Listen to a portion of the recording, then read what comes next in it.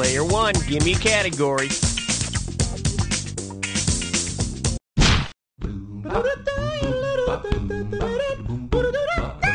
Open wide and get ready for... That's gross. $2,000 says you don't know this one. Okay, for this question, I want you to... Hey, Cookie. Come on, I'm doing the show. I got your paycheck. Oh, thanks, Ray.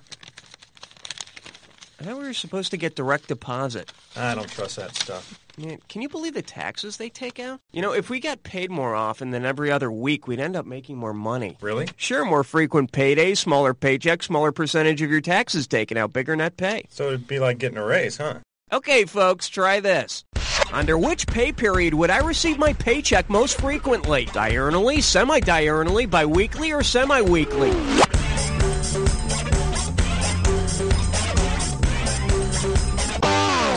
Nope, diurnally means once a day. Like the vitamins. Like the vitamins, yes.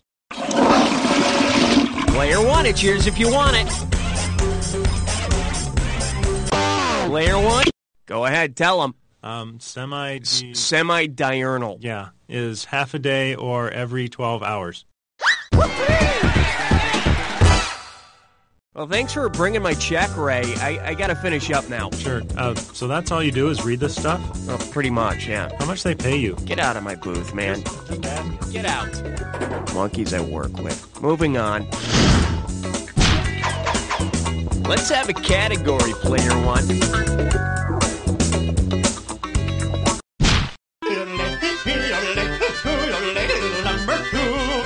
Say hello to... It's a dog. It's a game for old people. Wait, it's both. And you're playing for $3,000 cash money. Remember that song about the farmer and his dog? Well, let's change the subject of the song and you tell me the next lyric. Okay, I haven't done this in a while. There was a nationalist who was really arrogant. What is the best choice for the next lyric? And Dingo was his name-o, and Jingo was his name-o, and Stingo was his name-o, or and Frango was his name-o. Player. Now, if Frango was his name-o, he'd be a nationalist with a nice minty taste. Balls in your court, player. Bingo! A jingo is one who practices jingoism, which is a really arrogant form of nationalism or patriotism. And Jingo was my favorite Beatle, too. Category time, Player 2, it's your call.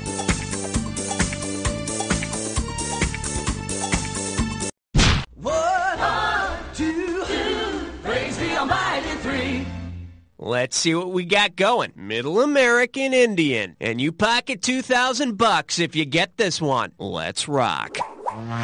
Which of these icons of suburbia is also the name of a Native American tribe? The Winnebago in the driveway, the flamingo in the front yard, the hibachi on the back porch, or the Barca lounger in the living room? Player 2. The Winnebago tribe now lives in parts of Wisconsin and Nebraska.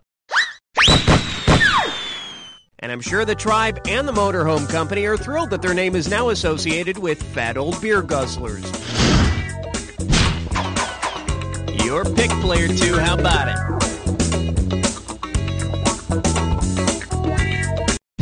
You can't stop at 3. No, you gotta have 4. Yeah! May I introduce Raves, Hats, and the next day's cleanup? Get it right, I'm handing over $2K. All right, listen up. You're making a kid's version of the classic anti-pollution commercial featuring the crying Native American. Since this is for kids, you replace the Native American with a Dr. Seuss character. Based on his past experience with anti-pollution messages, which Dr. Seuss character would be the best replacement for the crying Native American? Sam I Am, the Lorax, a Sneetch, or Horton? All yours, Player 1. The Lorax was a little yellow guy who tried to warn us about the dangers of pollution. How do you think those eggs and ham got green in the first place? Player 1, ante up.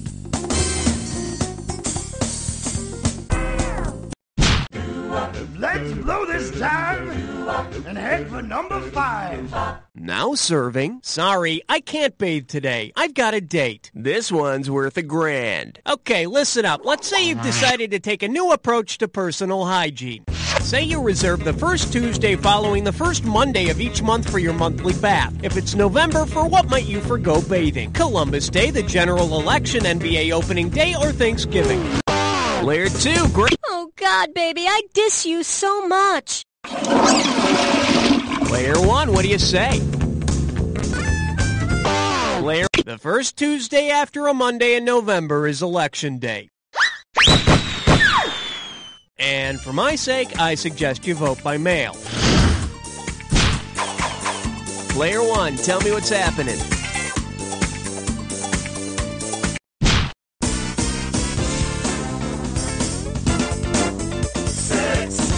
For your enjoyment, you look absolutely emollient, and it's worth $2,000 if you get this one right. Flex those fingers, because here it comes. If you were to smooth pawns on your pawns, what would you have? A luxuriously silky stomach, kissably soft feet, creamy sensuous vocal cords, or a sinfully smooth brainstem?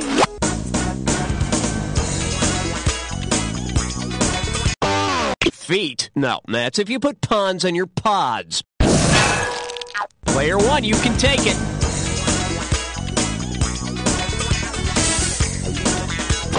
Player, the pons is a part of the brainstem. And if you want people to love you for your brain, the least you can do is keep it looking good. Player 1, hit me with the category. 7, lucky 7. This one likes to go by, don't know much symbiology. How does $2,000 sound? Hope you brought your suit. It's time to get wet. If the bionic man and bionic woman enjoyed a symbiotic relationship, what would you probably see them do? He'd use her ear, she'd use his eye, they'd communicate via biopsychic vibes, they'd become one $12 million organism, or he'd play with the dog, she'd fight crime. Player 2. When two organisms live in symbiosis, it means that each of their existences benefits the other. Although for $6 million, don't you think they could throw in the extra eye and ear? Or is Oscar Goldman really that much of a skinflint? Player 2, take your pick. Uh-oh, blah, blah, blah, blah, blah. It's time for a quiver's henchman. One gibberish category coming up. I got a pair just like that at home. How about $5,000 to start this gibberish question? Now check it out. As the time disappears, so does the money. So the sooner you buzz in, the better. Now, if you would be so kind, tell me what this rhymes with. Darn wool be thin socks.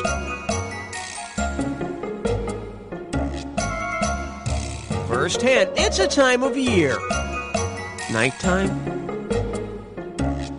It's a time of year that marks the beginning of spring.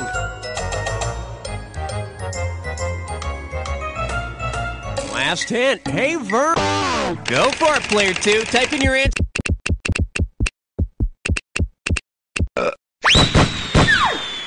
For some people, the beginning of spring is a very holy time, and particularly if they're wearing thin socks. Your turn, player 2. What's it gonna be? Aloha, question number 9. Coming at you, still better than Air Supply. $2,000 for a correct answer. Okay, imagine this group of pop singers got together to form one band. Since their names are all common to a different well-known group of people, what might singers Billy Joel, Tori Amos, Marky Mark, and Olivia Newton-John call their band? Grand Funk Child Actors, Nude Magazine Kids on the Block, The Guess Who Went to Juilliard, or Bible Book Revival?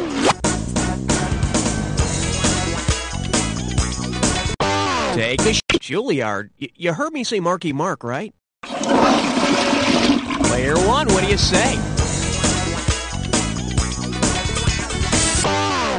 Their names are prominently featured in the Bible. The books of John and Mark are in the New Testament, and books Joel and Amos are in the Old. Further proof that some pop singers have sold their soul to the devil. Player 1, your choice. What are we doing? Hey, great choice, sweetie. I've been waiting for this since we got going, 'cause this one's a three-way.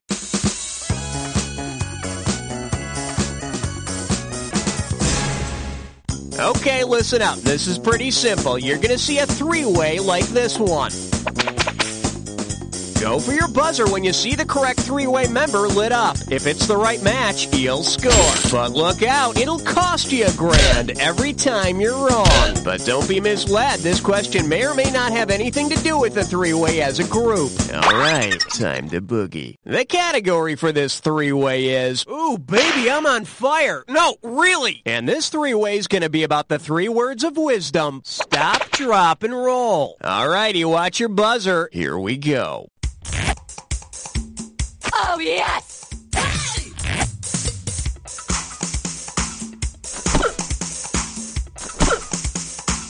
Oh, yes!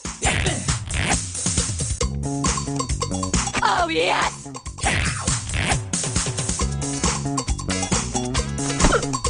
Oh, yes!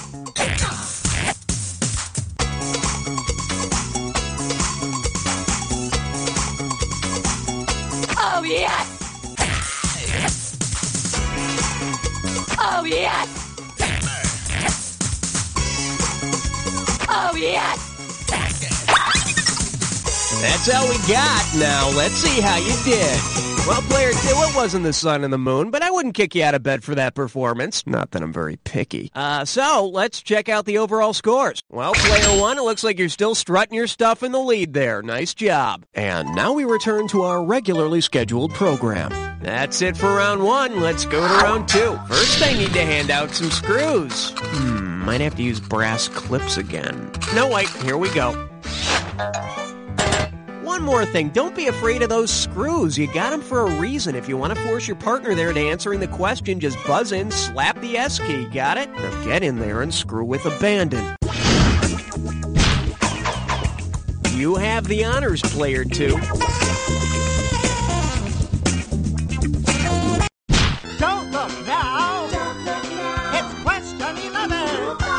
This category is known as Very Special Episodes Teach Us the Darndest Things. $2,000 says you don't know this one. You know what time it is? It's time to reminisce about one of the Brady Bunch's greatest episodes. In the episode where the Brady family races across Kings Island to get Mr. Brady his blueprints, which of these best resembles the method they use? Paul Revere's ride, the running of the bulls, the Pony Express, or the Cannonball Run? Ooh, ouch. Player 2. As they race across the park, each Brady or Alice passes the tube on to the next refreshed Brady, much in the way ponies were traded to deliver mail in the Old West. And with the ground Alice was clearing, you'd think Sam was on the other end waiting with his, meat. I wonder what player 2 is gonna pick.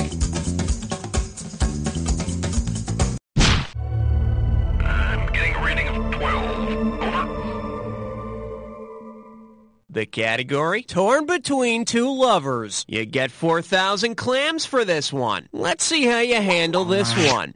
Say you're King Minos of Greek mythology and you're jealous of your wife's past infidelity. If you want to keep her from being tempted again, to which sporting event should you not take her? A professional wrestling match, a greyhound race, a monster truck rally, or a rodeo?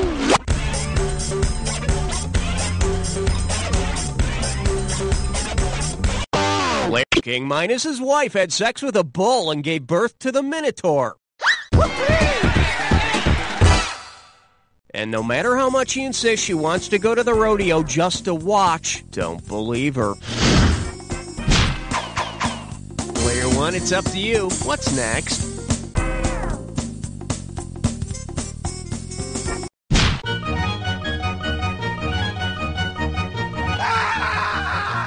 Shake hands with. I think you need a special jack for that. And get this one right, you got 4K coming your way. Put your tray in the upright position. It's time for takeoff. Which of the following could you hook up to your computer that would not be another kind of monitor? A Civil War battleship, a Komodo dragon, a mythical bovine animal, or a grade school hall sentry? Player 1? Nope, the monitor fought the Merrimack in the famous Civil War naval battle. You sunk your battleship. Player 2. The Komodo dragon is one of a group of lizards known as monitors, but you probably get tired of that big tongue smacking you in the face while you surf the net. Mythical bovine animal? Let's see. That would be a minotaur, wouldn't it? Hello? Been to any good rodeos lately? Player 2, give me something.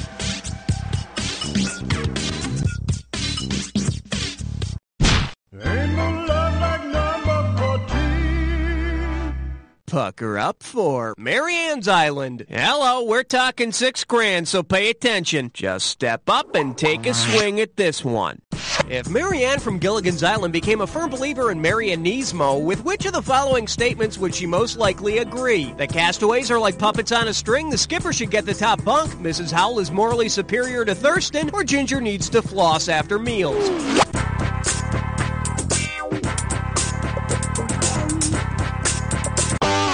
Nice guess, Pinocchio, but that'd be if Marianne believed in marionettes. Player 1, it's yours if you want it.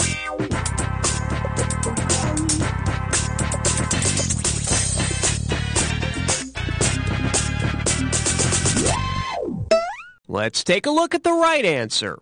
Although men boast about their machismo, the theory of Marianismo claims the feminine spirit is stronger and morally superior. Now that's how Marianne finally got him to say her name during the opening credits, instead of just "and the rest." Category time. Player 2, it's your call. Not 14, not 16, you're right in between. This little number's known as fatal subtraction. 4,000 big ones for a right answer here. You know the old saying, close only counts in horseshoes, hugging, and hand grenades? Well, based on her resume, you could say Glenn Close only counts in which of these films? Heartburn, Husbands and Wives, Hamlet, or Hooper?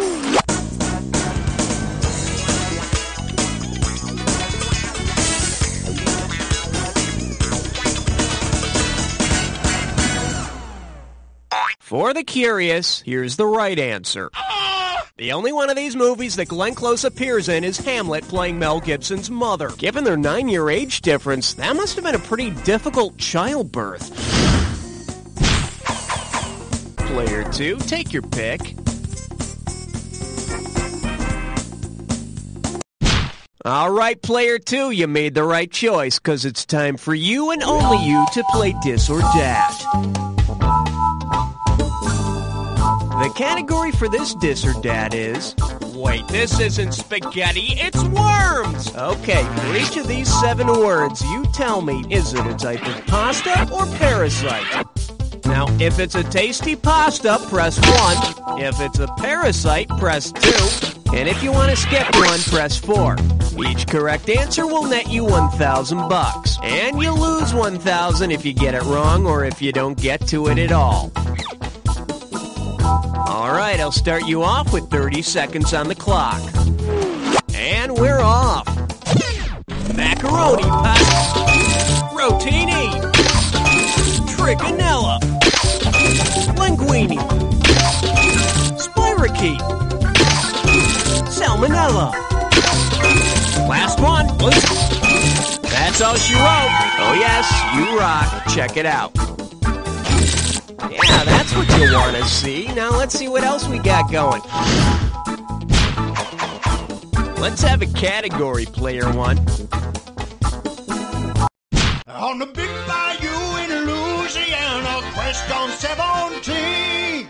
Okay, give it up for 12 inches of wax. How does $4,000 grab you? Put it in gear, because here we go. Say record producers Jimmy Jam and Terry Lewis got a hold of the first sound recording and mixed it into something the kids will go crazy for. What would be the name of this new dance track? Declaration of Disco Independence, Mary Had a Little Lamb Cylinder Mix, Baby Got Bach, or Watson, I Need You Radio Edit? Player 2. The first sound recording was Thomas Edison reciting Mary Had a Little Lamb. But in the remix, when the little lamb follows her to school, Mary asks what it's done for her lately. Your turn, Player 2. What's it gonna be?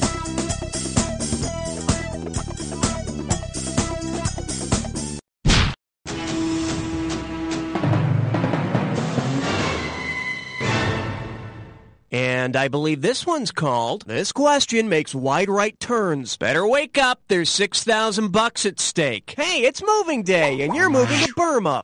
If you try to rent a trailer from the U-Haul you find in the Burnme phone book, who might end up helping you with your move? A UN ambassador, a priest, a martial arts student, or some guy named Hall?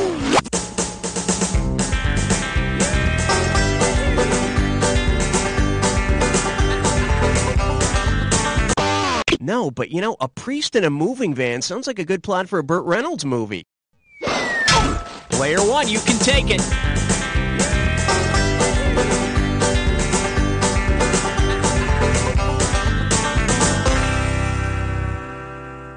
Should have picked this. In Burnme, the word you is used as a salutation of respect before a man's name, so U-Haul would be some guy named Hall. After he's done helping you move, you can take him to one of those all-oo-can-eat places. He'll dig that. I wonder what player two's gonna pick.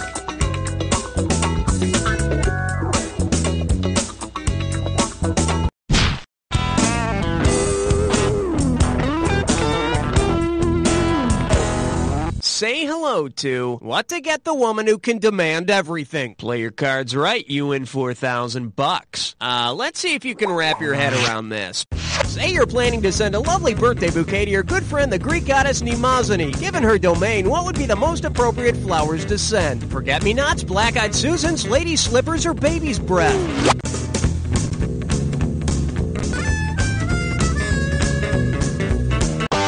Mnemosyne was the goddess of memory. So send her forget-me-nots. Just make sure they get to her in time for her birthday or you'll look like a real jerk. Player one, give me a category.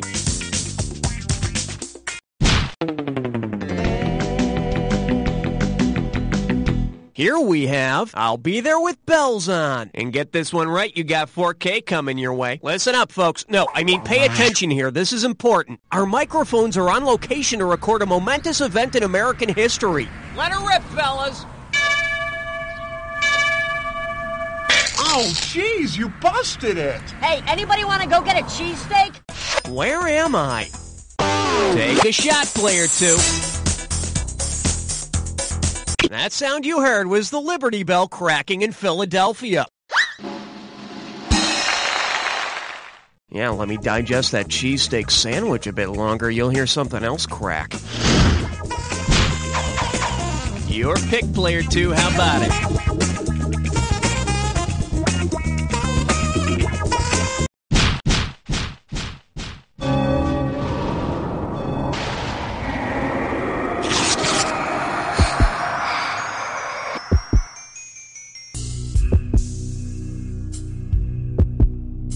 Everyone comfy? Too bad. You're about to have an attack. Hang on to this clue.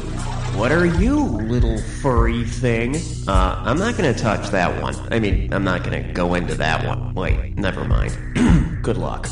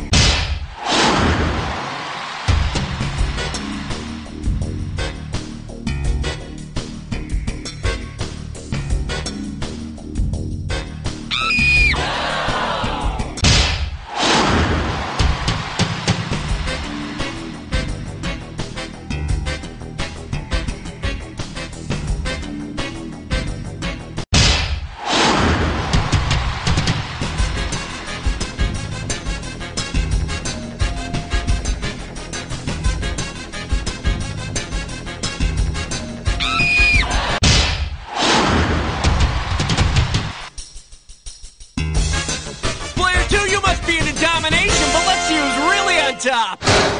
It's player two! Man, Damn, player two, that was a close call. Now, why don't you call someone who cares and tell them,